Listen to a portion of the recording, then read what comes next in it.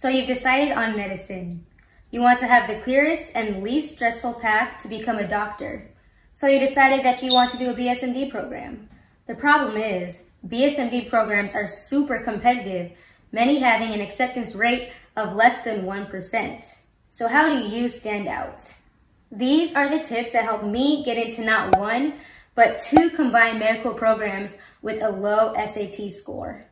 So if you want to find out how I did that, keep on watching. To feel better.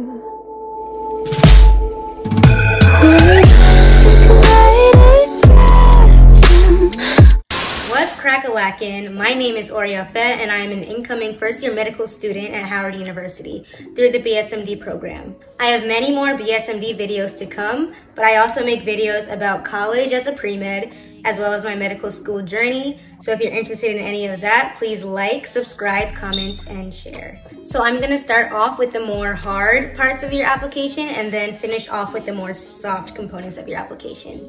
So to get into a BSMD program, statistics-wise, you should aim to have at least a 1500 on the SAT or a 34 on the ACT. Having these sky-high scores will give you more options when it comes to BSMD programs, so that way you're more likely to get into one since they are so competitive. However, for some BSMD programs, you can get away with a 1400 on the SAT or a 32 on the ACT to have a pretty good shot. So overall, you should try and get at least 95th percentile on your standardized tests because schools are looking for the best of the best when it comes to BSMD programs. I personally only got a 1350 on the SAT, which was 94th percentile, I believe, so I was a little behind. Also on the ACT, I think I got about a 29 composite, but my super score was a 30. So even though when it came to standardized tests, my scores were not as up there as other BSMD applicants, I was still able to get into the programs because of other components of my application. When it comes to your GPA, for your high school cumulative GPA, you should try to have at least a 3.8 GPA to have a good shot to get into the BSMD programs. And it is important to show that you are consistently getting good grades in your science classes, especially because it shows that you can handle the material that comes with being a pre-med and with being a doctor. For a GPA absolute minimum to apply, I would say 3.5 maybe could get you in the door for some programs, but for most, you should get at least a 3.8 GPA, unweighted. Personally, I had a 3.76 unweighted GPA in high school, and I only got one B in a science class, and my weighted GPA, I believe, was a 4.38. Try and aim for something like a 4.5 or higher. In addition, many BSMD programs require that you take SAT subject tests as well. I personally took the biology ecology one and the math 2 exam. But as for SAT subject tests, I do recommend that you take one of the biology, either the molecular one or the ecology one, the math 2, and also chemistry if you can. A comfortable score for the SAT subject test would probably be a 780, but you should try to get at least 720 on them. And as for me, my SAT subject test scores were not so hot. And for your class rank, this depends on the specific programs you're applying to, as well as what type of high school you went to. Some BSMD programs require you to be in the top 5% to apply, while other BSMD programs require you to be in the top 10% to apply. And other programs don't even have a class rank requirement at all. The importance of class rank varies depending on what type of high school you went to. For example, if you went to a more prestigious school like a magnet school or a very competitive public high school like I went to, you might need to be more in the top 10% since there are more students who are high achieving at that school. However, if you went to high school in an urban area or a rural area where students aren't achieving as highly, you might need to be the valedictorian or top 1%. But if you go to a regular high school, maybe top 5% is where you need to be. Personally, like I said, I went to a more competitive public high school, and I was not in the top 10% actually, but I was in the top 15%. All in all, the statistics you need highly vary depending on what type of BSMD programs and what specific schools you want to apply to. because different schools have different requirements. So overall, statistics-wise, I don't know why I'm here. But I'm here, so thank God. So when it comes to academics, as in which classes you're choosing to take, it is important that you show interest in STEM classes, especially the sciences. And to do this, challenge yourself. For those STEM classes, take those AP classes, take those honors classes, take those IB classes, whatever your school offers, challenge yourself, especially in the STEM areas. But do make sure you challenge yourself all around so that way you can get the highest weighted GPA possible. But it's important that you show, oh, hey, I can do well in these science courses. I'm strong in these science areas, and I'm prepared to go through college a little more quickly as a pre-med. And another thing with academics is when it comes to letters of recommendations, build relationships with your teachers, especially those science teachers. This way, your teachers will be able to truly vouch for you on those letters of recommendation and truly highlight your abilities as a student. Pro tip, if you don't do so well in one of your science classes, but you've built a relationship with the teacher who taught it, you can ask that teacher for a letter of recommendation. That way you can say, maybe you gotta be in the class.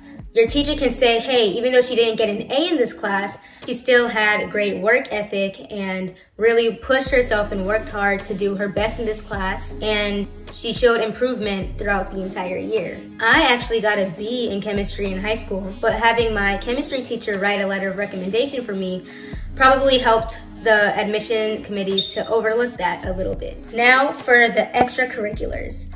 This is where you set yourself apart from all the other applicants. Probably one of the most important tips when it comes to the extracurriculars is that you have some that are related to medicine and STEM. That way, the people who are selecting the BSMD applicants can know, hey, this person's actually thought this through. When a school accepts you into their BSMD program, they're making an investment. So they don't want to make an investment and then have that person say, I don't want to be a doctor anymore. They want to know that, hey, this person for sure wants to be a doctor, has no other career in mind, and this is what they're going to do. When you do extracurriculars that are related to medicine, it shows that you have a drive and passion behind you for that field. So some examples of ways that you can get exposure to the medical field to show that you really have a passion for it is by doing internships, research, shadowing. I suggest you shadow maybe 2 to 3 different specialties, as well as joining some clubs at your school that are related to medicine or science, such as biology club, anatomy club if you guys have one, Doctors Without Borders, Future Doctor Organization. I know that there are summer programs for high schoolers related to medicine. Honestly, just reach out to your school counselor and find out what your school has to offer. And if they don't have anything to offer, start a club of your own. And starting a club of your own also ties into leadership. Try to get a leadership position in one of the clubs you're in, whether that just be your sports team or a club that you made or whatever it is. This way you can show your commitment and initiative, which are qualities that doctors need to have. Another extracurricular that is an important feature in your BSMD application is community service. This way you can show how you actually care about helping people in the community. Everybody who wants to be a doctor wants to help people. But how many of you are actually helping people? For combined medical programs, I suggest you try and get a volunteer position in a hospital. That way, not only are you knocking off community service, but you're also getting exposure to the field. But you don't necessarily have to volunteer in a hospital, but just make sure you're going out into the community and touching people's lives. And then another extracurricular that you should try and have in there is something that sets you apart from everyone else. Something that makes you unique. That outside passion gives them something to remember you by. This could be a sport you play, an instrument you play, or whatever really can set you apart from the rest. And try and choose something that you're very committed to so that way you can show you have passions outside of sciences. And another thing with your extracurriculars is that it's important that you show commitment to them, like I mentioned earlier. It looks better if you're spending 20 hours a week doing a sport every single day for 4 years of high school than it does if you're trying this thing out at freshman year, quitting it, trying this out sophomore year, quitting it, and just keep quitting and quitting and quitting, rather than actually going through with anything. And when you show commitment, you show passion. So what extracurriculars did I do? Off the top of my head, I know that I worked in a laboratory program that my school system had where I did a biotechnology class my senior year. So I was able to get a lot of hands-on experience in the lab and with STEM. And my entire sophomore year of high school, I was part of a research program that my school had where I researched a topic related to breast cancer. Notice how that's showing my interest in medicine from the jump. And if I'm being honest, those were really my only healthcare related experiences in high school. But the thing that I showed the largest commitment to in high school was cheerleading.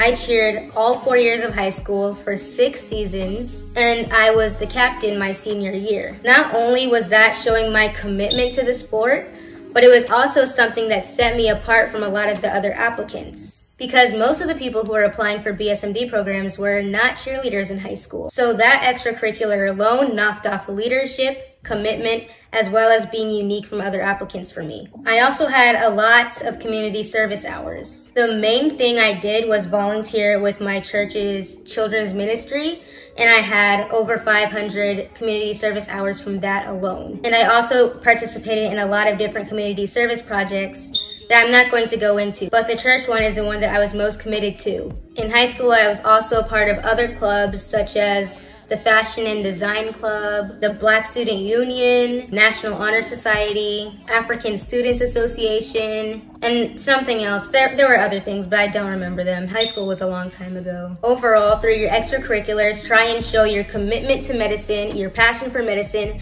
as well as your passion for other things. And now for the softer components of your application. So I'm going to start off with your essays and supplementals. In your Common App essay that goes to every school, no matter what programs you're applying for, as well as your supplementals, try to display traits that doctors should have. In your overall Common App, you can be a little more subtle with it, but still show those qualities. For example, you can try to show that you're personable, a problem solver, curious, intellectual, compassionate, a leader, have good communication skills, caring, show your resilience, your self-initiative, etc. There's probably some website online that can tell you a bunch of traits doctors should have, and you can just try and display those through your application. And this tip is specifically for your supplementals rather than your Common App essay, but try to cater your responses to that specific school. Research both the undergraduate institution and the medical school's mission statements. For example, my undergraduate institution is all about truth and service, and my medical school institution is all about serving the underserved. So where does that overlap?